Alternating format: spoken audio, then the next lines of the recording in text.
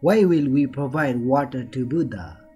As the worship pours, they visualize the water being purified and think, when I provide the water, may additionally all sentient beings be free from thirst.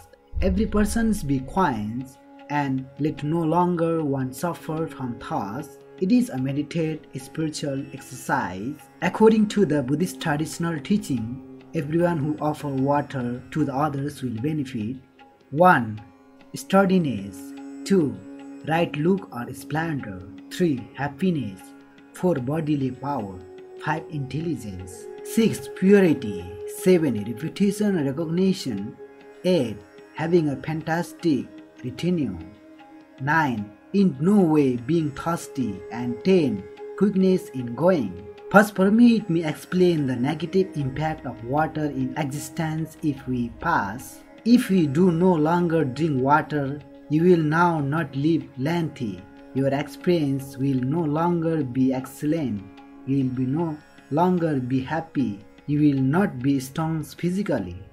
Your right thoughts will not come out. You will be thirsty. You cannot go and are available quickly. In case you do no longer take a bathtub, your body may be dirty.